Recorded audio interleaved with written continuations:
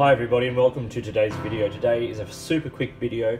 I was asked after showing a Pilot Blue Black ink recently to show just a comparison of the Pilot inks, particularly the blue, the blue black, and the black, just so you get a sense of sort of how they all mix. And I thought while I was here I'd also just show the red, seeing as those are the four colours I have from this range. Now I have them in the little bottles here, the I think they're 30 mils, are they? I should know this. Anyway, the sort of small bottles, and they're really great bottles. They're sort of, you know, they fill up easily, they've got a nice wide neck, all of that sort of stuff. But these inks also come in cartridge form with the Pilot proprietary cartridge system, and they're really solid, really affordable, and really quite widely available inks.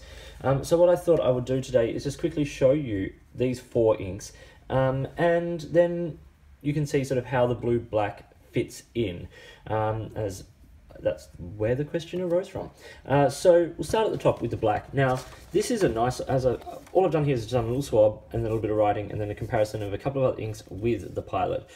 So Pilot Blue Black, nice solid black. It's got a good performance, it's rich, it's dark, it's, you know, there's a tiny little bit of sort of grey shading where less ink goes down, but not enough to make it sort of noticeable. And if you compare it there to Lamy Black and then Noodler's Heart of Darkness, you can see it compares pretty well. Like Noodler's is a nice dark black, and Lamy tends to be a sort of a slightly lighter black, so it sits nicely with those. Now the question always is with a blue black is it on the blue side or the black side? And with the Pilot, I say this is on the blue side. It's got a little bit of sheen there. It's quite a nice blue, good performer, not super wet, a little bit of sheen as I said, but it is quite blue. Not when you compare it to Pilot Blue, but when you look at it against the black there, you can see there's a lot of blue in it. And if we look at it here alongside, now, so this is the blue black that comes in the Pilot Petite One, which is, I think, one of my favourite sort of blue black inks. It's quite dark. It's not quite as dark as the Diamine 1864 blue black, but it's darker and it's sort of more in what I consider blue black. I would consider this Pilot Blue Black to be almost like a navy blue as opposed to a blue black. It does dry a little darker than it goes on, but this has been on this paper for a couple of days, so this is as dry as it's going to get. The blue there is quite vibrant. It's a beautiful blue. I really like. It's not too saturated, and not a high sheener, so you do just get the colour of the blue, which I think is great. Compare it there to Waterman Blue, which is a little bit darker, and of course Bay State Blue, which is one of the most vibrant sort of blues in this sort of family. You can see that it is a little less saturated, but it's still a really nice blue, and they all perform really well. Then we have Pilot Red. Now this is a slightly pink sort of highlighted colour red. It's bright and saturated. It's got some gold sheen, which you can probably pick up a little bit there.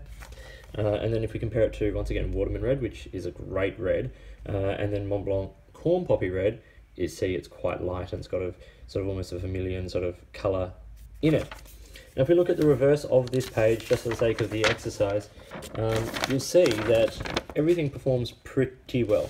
This rodeo paper is designed to be ink friendly, of course. It's the standard, but nothing sort of bleeds through here, and they perform really nicely. They're well performing, really affordable, really available, good stock standard inks that I think are perfect for everyday use. Now, the range isn't huge. There are a couple of other colours you can get in cartridge form. There's a sepia, there's a green, things like that. But these standard colours are, I think, really great. I would be happy using any of these as the standard of this particular colour. They perform well. The cartridges, I wish they would, you know, obviously that they're proprietary to the Pilot system, but they're, once again, really affordable, really available. You get a good amount of ink in them. If the Pilot converters were as good as the cartridges, we'd all be happy. But if, you know, this ink was available in international cartridges, then I think it'd probably get a bit more use in that respect. But as I said, they're also available, of course, in bottle form, and I've got the small bottle, but there's a one size up from this as well, and then I think the larger one for a couple of colours as well.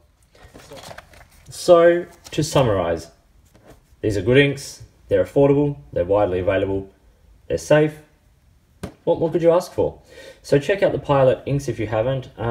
They aren't fancy, but you know, if you need a really good everyday performing ink, they're a really great option. I hope you found this video useful. If you did, please give it a thumbs up and subscribe to the channel. Hit the notifications button if you want to stay up to date with the videos that I produce. Please feel free to get in touch using any of the platforms listed below. You can find me on Instagram or Twitter at @the_offstage_me.